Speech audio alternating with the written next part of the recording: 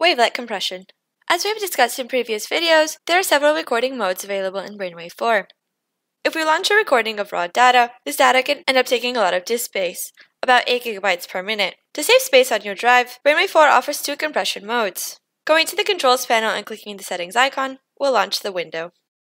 Currently we are in the default recording mode, the raw data mode. By clicking and going to compressed, we can see that the recording channel has opened, from the biocam to channel validation to compression, and then ultimately the exported BRW file. By clicking the compression box here, we can select between the two compression modes, the noise blanking, which we have discussed in a previous video, and wavelet compression. Unlike the noise blanking mode, which records only detected events like spikes, the wavelet compression records all of the channels during the whole period of time, and it is the built-in Brainwave 4 algorithm that compresses each wavelet. Here we can choose the compression level, and we can see the estimated space saved.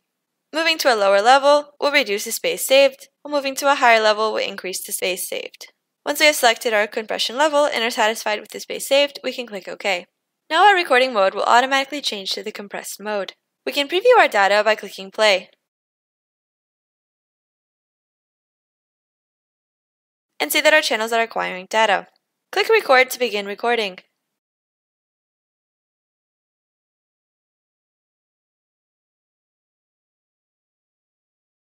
Now when we open our file,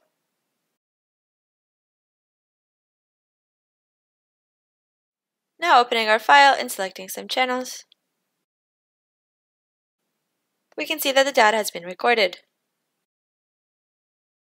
Again, data has been recorded on all of the channels through the whole duration of our time period.